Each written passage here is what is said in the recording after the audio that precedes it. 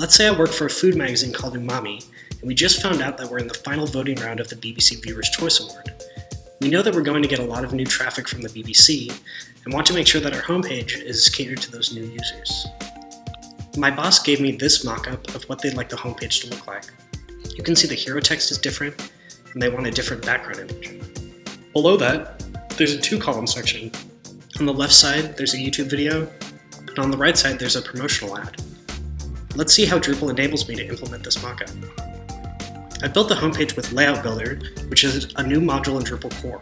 With Layout Builder, I can click the Layout tab, and then make edits to the page in line. I'm going to edit the hero, start with the title,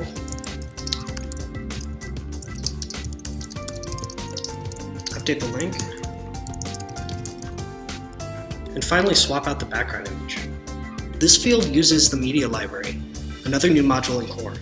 The Media Library allows users to quickly create and reuse media in line. I'm going to remove the pre-existing media and upload a new image.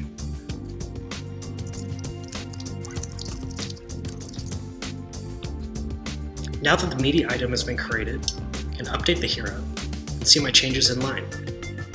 Now I need to implement that 2-column section below the hero. Layout Builder allows you to embed sections within a page. You can think of sections as layouts you can embed within layouts.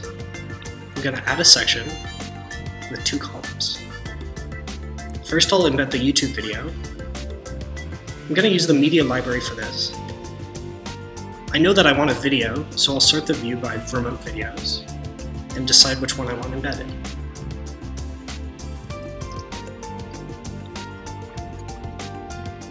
Now you can see the YouTube video in line. On the right side, I'll embed the promotional ad, which I made beforehand. And there we go.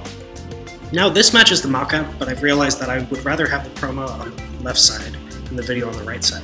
To do that, I'll just drag and drop the promo and the video. Now I'm ready to save my layout. Let's go to the top of the page and click Save Layout.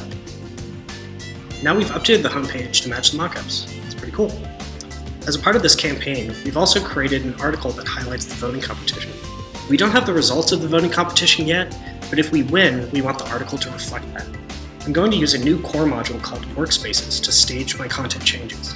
Workspaces allows content editors to work on a copy of your site that is not live, and when they're ready, publish multiple pieces of content at once.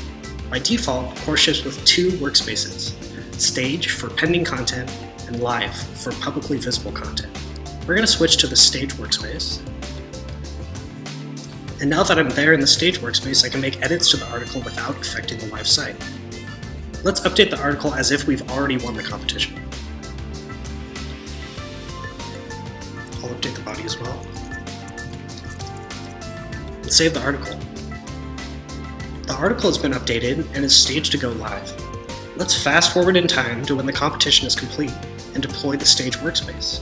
Deploying the workspace will publish all my content changes live. Now that the Stage workspace is deployed, let's switch to the Live workspace to see what the site looks like. Alright, now my homepage has been updated with Layout Builder, Media, and Workspaces. Thanks for watching the demo. I hope you're as excited to use Drupal 8.6 as I am.